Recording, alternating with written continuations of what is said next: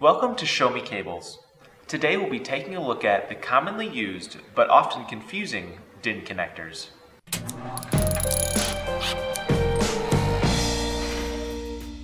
This is the 4-pin DIN male solder connector. To install, you will need the following items: low voltage cable, wire strippers, solder and soldering iron, and the DIN connector. Start by inserting the plastic boot over the jacket. Measure how far you will need to strip back the jacket by holding the cable up against the base of the connector. Then strip the cable jacket using the wire strippers. For this example, we will be using Cat 5e cable. You will also need to strip the individual conductors. Trim off any additional conductors if needed.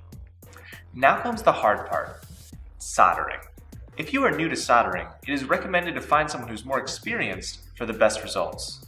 There are 4 solder points on the connector, corresponding to the pins at the front of the connector.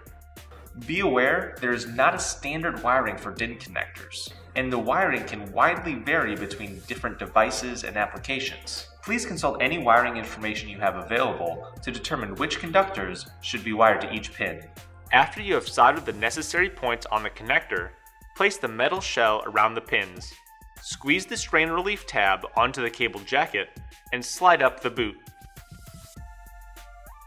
Congratulations, you've successfully installed the 4-pin DIN male solder connector.